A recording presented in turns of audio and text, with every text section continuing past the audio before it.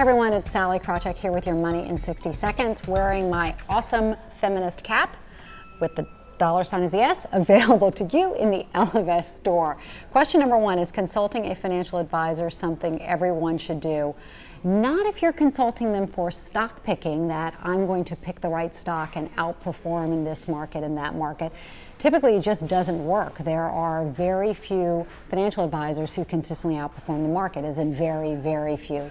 Yes, however, if you're looking for good asset allocation, rebalancing, setting a plan, putting it in place. And the great news is those things are available today through technology at ever lower minimums than were available before. And they can keep you, quite honestly, by putting you on a plan, can keep you from trying to do the stock picking and harm yourself, which brings me to the next question.